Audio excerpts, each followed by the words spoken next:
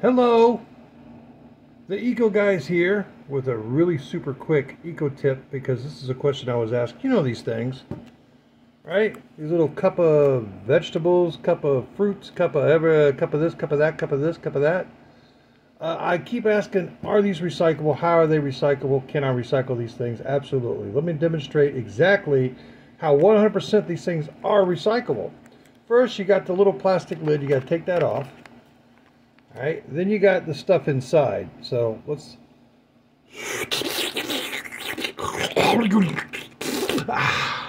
Okay, now that we're finished.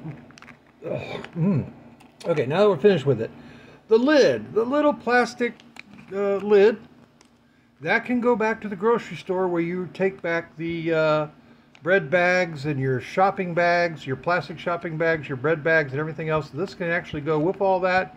Recycle at the grocery store. Yep, indeedy.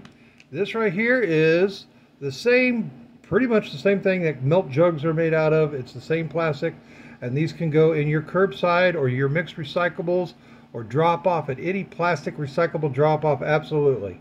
100% recyclable. So please do your part. Don't throw this stuff away. Hundreds of thousands of these get thrown away. Come on.